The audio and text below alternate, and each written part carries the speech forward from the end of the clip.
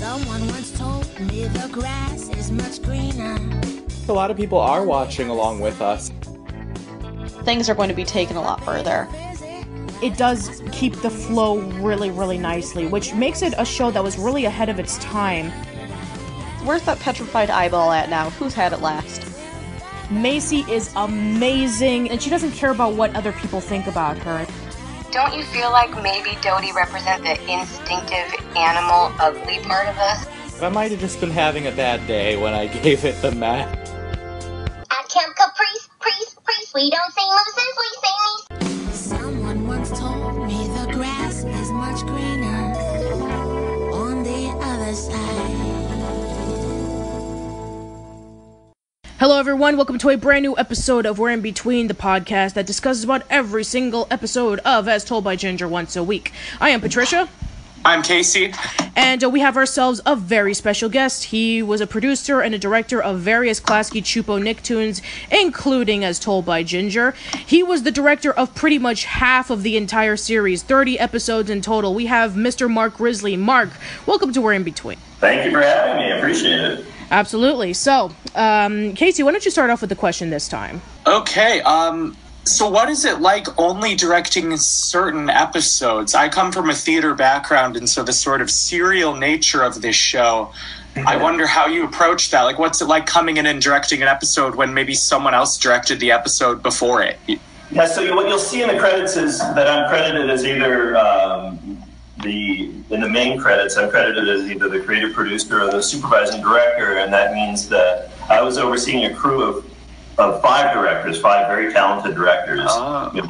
Michael Kennedy and Ron Noble and Dean Criswell, and you'll see, all of them in there. And so I oversaw them, and I approved their work as they went through the process, and it was up to me to keep the continuity straight. I mean, of course, the showrunner, Emily in this case, she was keeping continuity straight from a writing perspective, but from a visualization perspective, I was keeping the show, going along a certain route, that we have predetermined route. But yeah, it's even with having 5 directors, it's a handful. Oh, I can imagine. And there are mistakes. You probably have seen some of them. Yeah. So I want to know, how did you get into Klasky Csupo?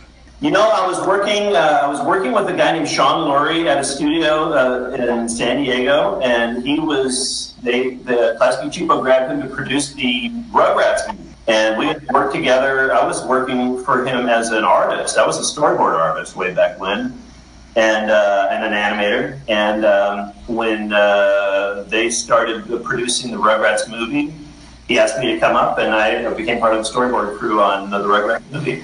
And then I moved into storyboarding on the Wild Thornberrys the first season, and then I started directing. I directed on Rugrats and then of course Wild Thornberrys and Ginger, and I was a supervising director on Rocket Power as well. I even asked this to Eric Casimiro, this very same question, and I know, you being a part of a lot of Klasky Csupo shows, and I'm sure that every single one of them is like a different child, but out of all the shows that you worked on, which is your favorite? I'm not just saying this because I'm on the Ginger podcast, by the way, but As Told by Ginger is my favorite show that I worked on at Klasky Csupo, and it's right there, if not number 1 all time. Wow. Wild Thornberry is very close too. I mean, it's up there. I had a really great time at Klasky Csupo. We put out a lot of high quality content. Awesome. Casey, you're next with a question. Oh, there was something we wanted to get back to in the "And She Was Gone" discussion. What was that? Was that the chicken? Yeah. Oh yeah, that's right. Like all the. So yeah. So Derek. It was, it was one of the questions. It was one of the listener questions. Yeah. So actually, it wasn't one of the listener questions. So basically, we mentioned this in Miss Foutley's Boys that Darren McGowan was doing like this chicken cartoon, and Mark was the voice of the farmer who went like, "That sounds like me." I step in occasionally. I'm a voice director, but the irony of it is that I'm a terrible actor. I'm horrible. It's so bad, sometimes it works, you know? Yeah. So, you know, speaking of which, I mean, we always love to ask, you know, these questions. You know, Casey, we always have fun listening to everybody's responses, but what are your favorite behind-the-scenes stories? Well, behind-the-scenes stories at Klasky Csupo? Well, yeah, Klasky Csupo or with Ginger, whatever. Oh my God, I could go on and on. I mean, listen, at that time at Klasky Csupo was succeeding wildly. And we were moving from small building into enormous building. I mean, and there was, you know, resources everywhere, gigantic offices, people everywhere, hundreds of people working at Klasky Csupo right there on Sunset Boulevard across from the Cinerama Dome. And with that, more drama in one day at Klasky Csupo than in an entire season of As Told by Ginger. Wow. Or all of which I cannot discuss here. Sure, it's not a problem. But yeah, I mean, a lot of the people they talk about, like, you know, funny behind the scenes stories with like the voice actors and about how everybody cracked up when Macy would do her snorting or her, you know, that kind of stuff. Oh yeah. Yeah, you know, I mean, if it weren't 15 years ago, I'd have some great stories about that stuff. But yeah, we did. I mean, Jackie's fantastic, and she was a voice on, you know, another show that I did. I had Paul and Jackie, they're married, right? Yes, Paul they are. Yeah. And I had them come and audition for a show of mine. They were nice enough to audition for me. And I swear I had a pounding headache afterwards, not because they're difficult, but because they're so goddamn funny that I was laughing through the whole session, you know. Yeah, I can imagine, because, you know, when they interact with one another, they're always interrupting each other's sentences. They're always coming up with funny lines or whatever. I can imagine them being a riot in the recording booth. They're hilarious. Right. Really. Anyway, I'm sorry, Casey, I interrupted your question. Go ahead. Oh, no, I hadn't started anything. I was just commenting, I think. I suppose it is my turn again. Was there a character in As Told by Ginger that you would have liked to flesh out more beyond the 3 seasons that we saw them? Gosh, that's a good question. I mean, I don't know if Darren ever got his due. I mean, he was such a great character. Well, I mean, we do have a big development with Darren in season 3, but we cannot say it because Casey hasn't seen the show yet in its entirety. I'm in order. I'm going in order. Yeah, so we won't talk about that, but I think that we're headed forward, giving him a bigger role, you know? Sure. There was, you know, Ken's voice, there's something that he can command a scene, but he's so gentle sounding. There's something, you know, he's got that, it's a very special voice, you know, you don't hear that very often. You do both. Absolutely.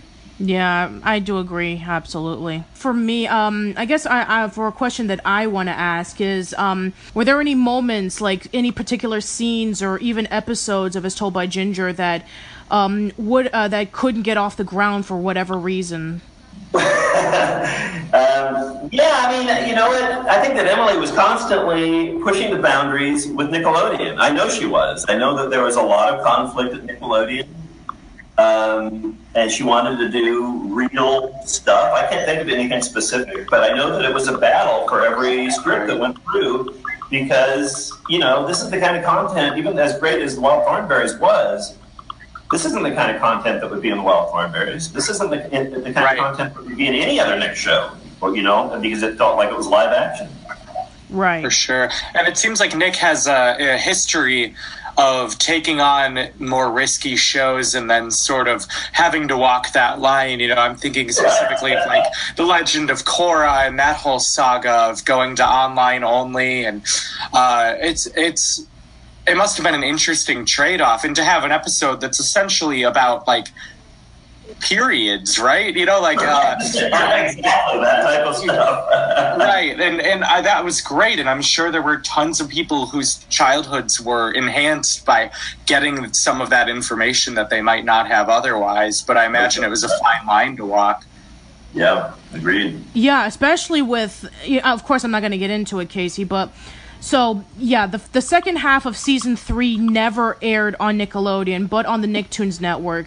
But even on the Nicktoons network, it only aired 2, and then the rest of it were aired in other countries or were aired much later. And even still to this day, fans have no idea what happened and why those episodes never aired. I mean, 4 out of the 8 as told by Gingers that were never aired on TV were aired just 2 years ago on Nick Splat. Oh my God! Does that include A Lesson in Tightropes? Yes. That one ever? Yes. The A Lesson in Tightropes, and let's see. Stuff Will Kill You. Yeah. Well, Stuff Will Kill You has still not aired on any Nickelodeon channel, but you know it's still. I wonder why. I wonder why. Well, yeah.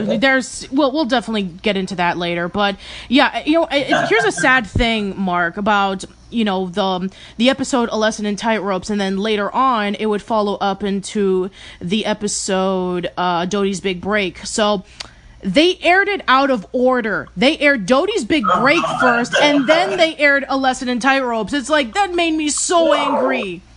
I didn't know that. I had no idea. I'll tell you what, so at this time, whatever it was, 2003, things started going a little bit south at Klasky Csupo, and one of the reasons why was because Klasky Csupo used to be the house Nickelodeon was the house that Klasky Csupo built, and then and they didn't like that.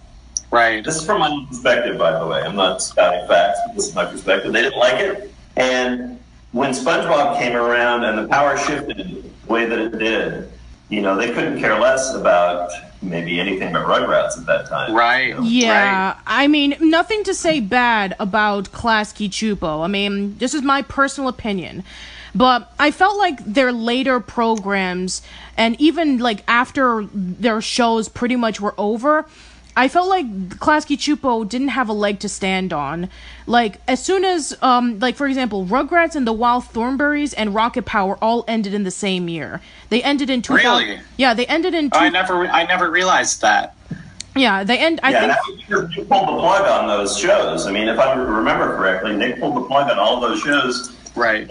Well, I'm looking at the history right now, because I'll be honest, beyond the shows, I don't know a ton about the production history of a lot of these shows. So I'm seeing, around, especially by 2006 was the time that Nickelodeon decided they wanted to go in a different animation style, which surprises me, with the legacy of Rugrats being, the only Nicktoon with a star on the Hollywood Walk of Fame, and how Rugrats, in a way, I don't think there'd be a modern Nickelodeon without Rugrats or without the studio in general. So there wouldn't be, and I'll tell you, in the business we know that an acquisition doesn't have the kind of power that a show made in house has.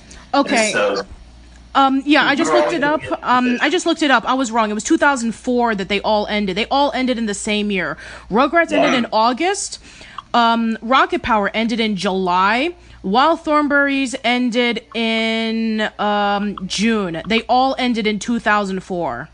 Yeah, that wasn't a coincidence. Right. And so at that time, I left. I even left Ginger. I left post-production in the hands of Michael Kenny, very capable hands of Michael Davis Kenny. But I left to go and do a show called Father of the Bride and Dreamers, which also failed. But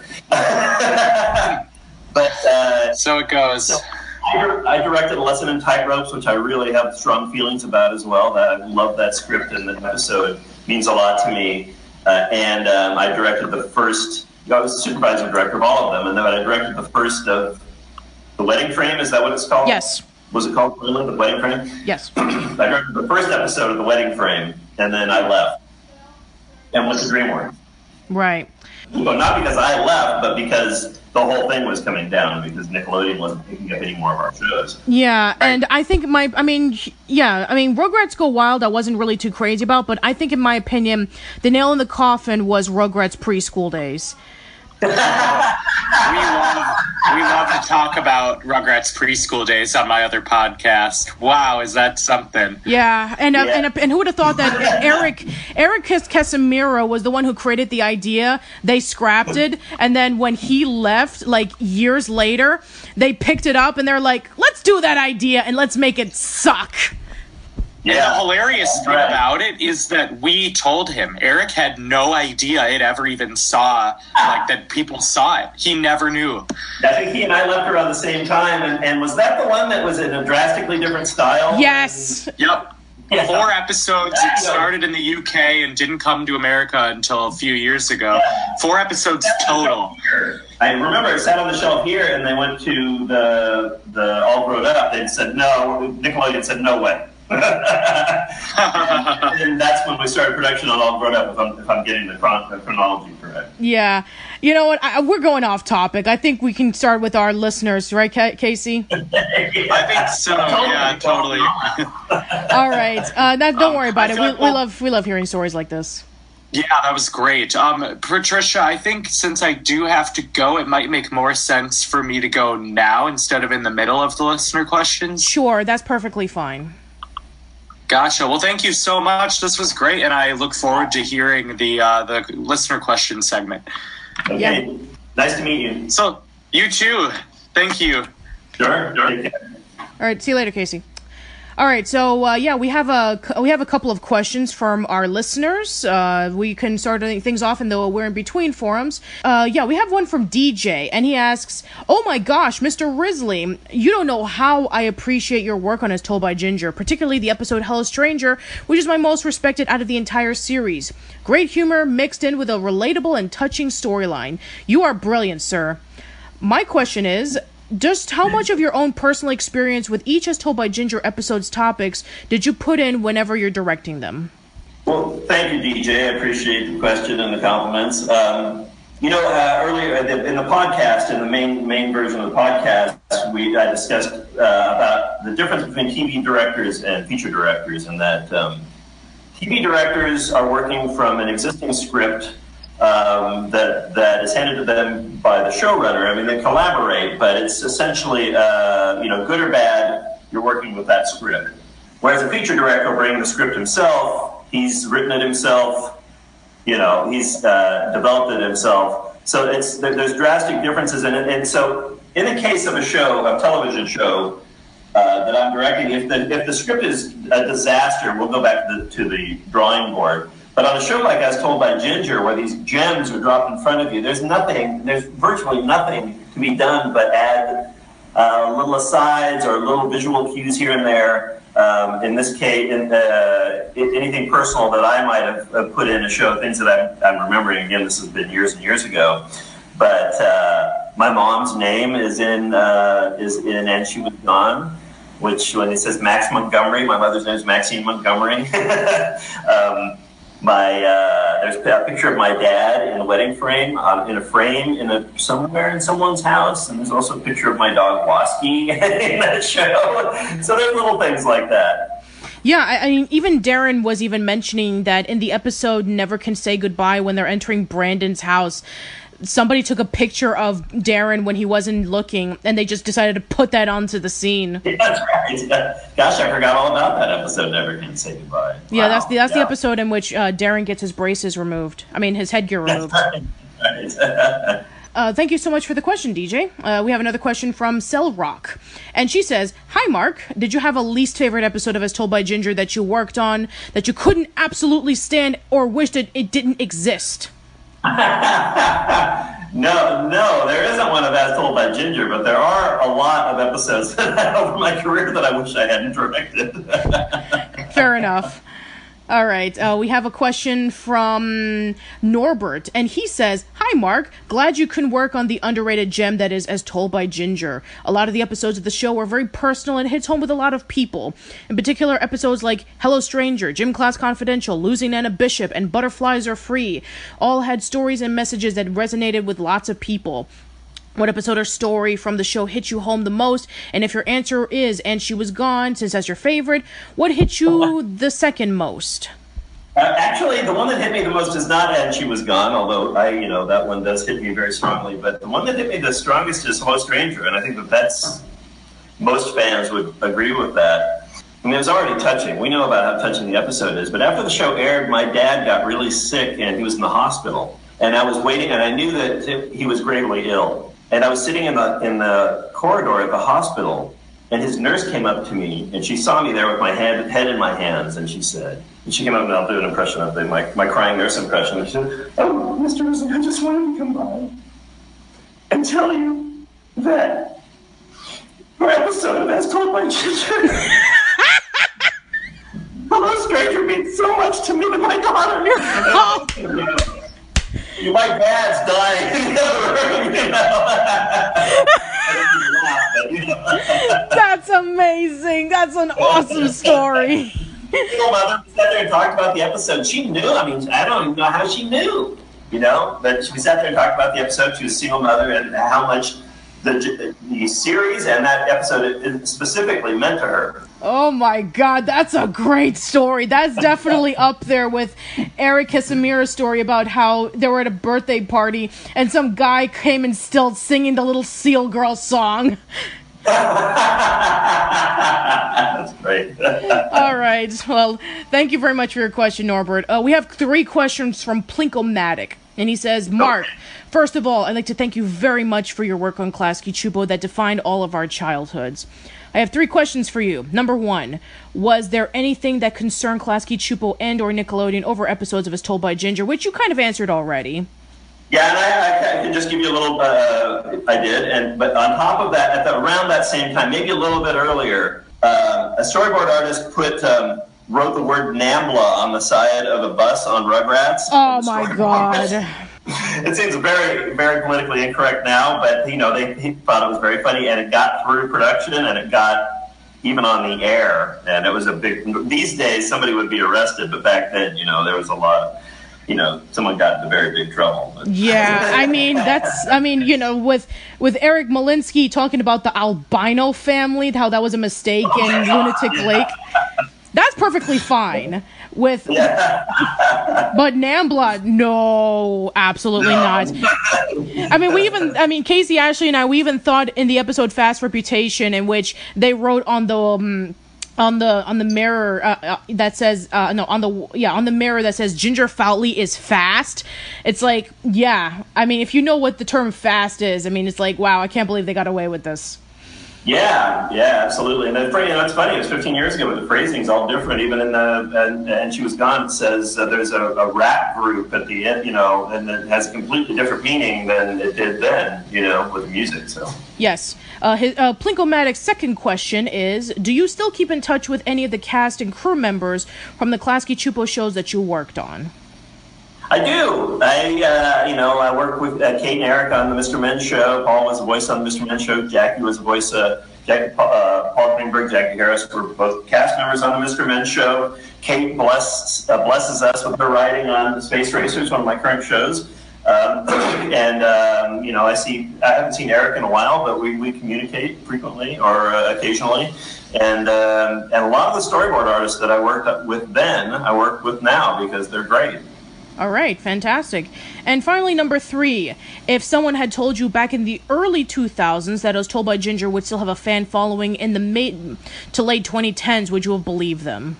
Yes, I would actually, because I think I mentioned this in the podcast that I think this show, I just felt like the show would remain in the hearts of the viewers and the cast and the crew, and it does. All right. Thank you very much for your questions, Plinko-Matic. We go over to our next person. We have a question from Jason, and he asks, "Hey, Mark, thank you so much for being a guest on the show. My question would have to do with the angles we see the show. There are numerous unconventional shots in the show, such as seeing Carlin Hoodsey from the lens of a security camera in one episode, to seeing the characters from the viewpoint of Disgusting Gumbox from Gym Class Confidential. How big of a part did you play in incorporating these perspectives that added to the originality of the show?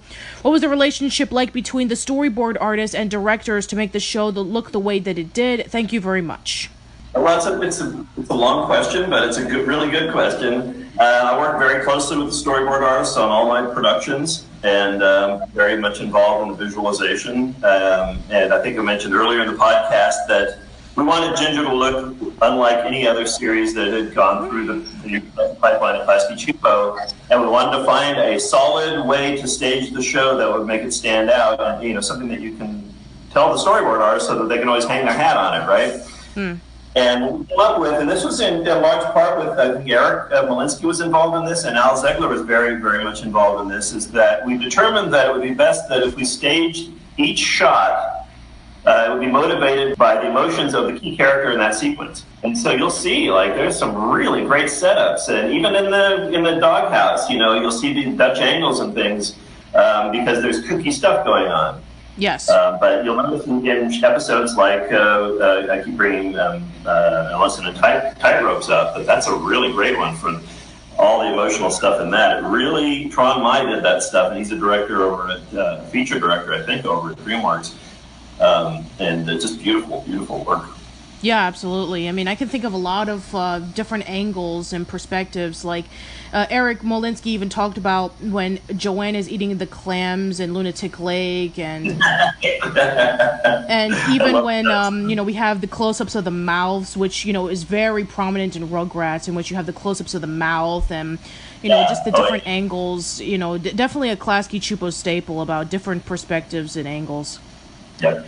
Okay, we have the finest storyboarding I've ever been associated with. Yes, I do. Was at Klasky Csupo, because we held a very high standard, a film standard, to the storyboards. Yes. I mean, that meaning that they had to follow film rules as far as the picture plane and the screen direction and motivated cuts and all that stuff. Yes, absolutely. All right, we have a question from Z. Owen, and he asks, "Hey, Mark, before I ask my question, I want to congratulate you for having such an amazing career. Anyways, my question for you, if As Told by Ginger were to return to television, what are some unanswered questions you would like to clear up and have answered for fans to hear?" Well, thank you for the compliment. Firstly, that's the unanswered questions. That's an interesting thing. Are there unanswered questions? Plenty. Yeah, of course. I mean, of course there are. But it depends on your perspective on this. And you can look at the finale for The Sopranos, or you can look at any of David Lynch's work. And the directors are leaving it to the audience's imagination, which leaves it closer to their heart. You know, if you have a definitive ending, and there's only one way to look at it, you're being spoon-fed, right? Yeah. And something like this is left open-ended, and it wasn't left open-ended intentionally, but, you know, I think it works that way. You know, if you can imagine, however, you know, what happened with Darren and Ginger, what happened with these other characters, you know? I kind of feel that there are some things in season 3 that are a little bit rushed, and I felt like a lot of things could have been answered. Now, I'm not talking about, like, the ending in which, you know, we actually see what the characters look like in their adult years. I'm talking about, like, so here's one example that I can think of on the top of my head. So there's the episode called Wicked Game, in which we have Miranda Mipsy joining up with Dodie and Macy, wanting to break up the relationship between Darren and Ginger. And then it pretty much ends up with Courtney showing to Ginger and Darren that you know, Dodie and Macy are planning on breaking their relationship because they're just miserable. And then, of course, we have that dramatic scene in which when Courtney you know, lets Darren and Ginger on the phone alongside with the girls, talking about like how they're going to break them up. And so Ginger and Darren are heartbroken, and she pretty much didn't trust Dodie and Macy ever again. And we don't even see that. And, you know, the last thing that we see is that Dodie apologizes to Ginger, and Ginger doesn't even pick up the phone. But then the next episode, which is called The Easter Ham, in which they're celebrating Easter, and Joanne and Lois are fighting over the Easter ham, Ginger, Dodie, and Macy are acting like they're friends again. It makes you wonder what happened. How did they become friends again? In that case, you know, I think that we probably dropped the ball, and that there should have been an episode between those two, because I don't remember that ever coming up in any of the scripts. That's an excellent question for Emily, though. Oh man, I have gotten so many questions every time that we have a person who's worked behind the scenes, whether it be Eric or any of the storyboard artists. I always get this question, and nobody knows the answer to it. Emily will know for sure. I knew you were going to say that. I know. But best of luck to us. I know. Emily's still our most requested guest, and we're trying. I'm sure she'll come around. She's busy, I'm sure. Yes, obviously she's really busy. But Wicked Game is one that everybody questions on what happened. I'm glad people are looking at it so intently. Oh, you have no idea. All right. So, anyway, Zeon asked another question, and he says, if you can answer another question, that would be great, because this one is about seeking advice. You see, I'm currently working on a series that's heavily inspired by As Told by Ginger and All Grown Up, a slice of life and coming of age genre animated series. I'm currently in the process of creating my pitch Bible, and will be reviewing it with my school psychologist who used to work in iCarly as a production assistant sometime in the future. What are some tips you can offer me to ensure that my series captivates people, and what should I do to move forward? Well, the thing we always say is, that the work has to come from the heart. And Emily's work is a great example of that. Not only is she structurally a great writer, but the work comes from the heart. And if it's by rote and it's by the numbers, everybody's going to know. We read scripts every day. It's like exercising a muscle. We're reading scripts every day. So the people who are reading the scripts and seeing these pitch Bibles, they really know what they're talking about, Yes, absolutely. This is a very complicated question, and what was the listener's name? Zeoen. So ask this listener, I'd like you to give this listener my personal email and have them write to me directly, and I will, I'll talk to them offline and give them my, more advice in person. Okay, well, absolutely. So, Zeoen, you will be, I'll be private messaging you Mark's email address, and you and Mark can have a conversation on, some advice that you can do for your show. So, stay tuned for that. All right, and we have one more question, and this person pretty much is going by guest. I guess they didn't come up with a username. So this person says, how would you go about crafting with your directing skills and As Told by Ginger reboot to make like the original but new? Gosh, I don't know. I mean, isn't there a reboot in the works right now? No, that turned out to be a false lie. Okay. That's a lie. There is no As Told by Ginger reboot. I think I would put the focus on Carl and Mitzi and maybe Blake and do a remake of Oh Brother, Where Art Thou? Ooh, that would be kind of interesting. Seriously, though, I think, it would be neat to do a live action version because the content really, when shows are getting pitched, one of the questions that's frequently asked is, why is this animation, right? Yeah. This shouldn't need to be animation. I mean, there's a thing with the snake and some of the other stuff, the fantasy, And She Was Gone stuff, which was originally called And Then She Was Gone, by the way. But there's no real reason for it to be animation. So if it were rebooted as a live action show, it would be really cool. And I would keep Ginger's diary and not turn it into a blog or anything like that.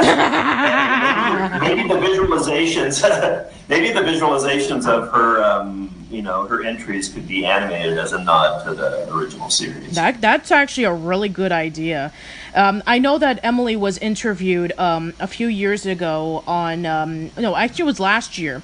Yeah, she was interviewed last year on Entertainment Weekly, and they were asking her a question about an As Told by Ginger reboot, and the thing that she said was, if anything, I would like to make it live action. So, yeah, I mean, she did. That's great. Yeah. Yeah, because she did Suburgatory, which she calls As Told by Ginger if it was live action, and she did Selfie. Yeah. She did Selfie, and also she's currently working on some other show. She's working on one on Fox, and I think she's one of the executive producers of one of them on ABC. So, yeah, she's definitely delving more into live action shows nowadays as opposed to animation. Yeah, she's a big-time showrunner. Mm-hmm. All right, final question, and this is one that I always ask to every guest that we've ever had on the show. So, what do you think of the legacy of As Told by Ginger as a whole? The legacy, I mean, I don't think, can I just put it into one phrase? I mean, sure, go ahead, do whatever you want. The fact that we're here 15 years later talking about this, and that you've got busy people like Eric Casimiro and Paul Greenberg, Jackie Harris, and, industry greats that are coming on your podcast to talk about a show that we made 15 years ago. I mean, and the fans are dissecting the episodes 15 years later. I mean, what more needs to be said about it? You're absolutely right. There's nothing really much to say other than that people still fondly remember it. That's right. As do I. All right, that should be it for this episode. So yeah, thank you so much, Mark, for coming in as a guest. Sure. Thanks for having me. That was fun. Yeah, so finally, where can people find you at? You know, I don't do a lot of social media. I mean, not only am I an old guy, but but I just don't do social media. So what they can do is they can watch two of my current shows. One is Space Racers, which is on Sprout. Actually, it's now the Universal Kids Network, and the other one is Yokai Watch, and that's on Disney. And yeah, that's keeping me busy. All right, awesome. And you also have a website, markrisley.com. I do. So yeah, if you want to check out more of Mark's work, you can visit his website and learn more, and also watch his shows. Yeah, absolutely. All right, so thank you so much for coming on by, and we will definitely be having some more cool guests coming along over the next couple of months. So yeah, I'm not going to spoil anything, so stay tuned for that. That's it, everybody. Thank you so much for listening to We're In Between. Hope to see you around soon, and thank you for listening.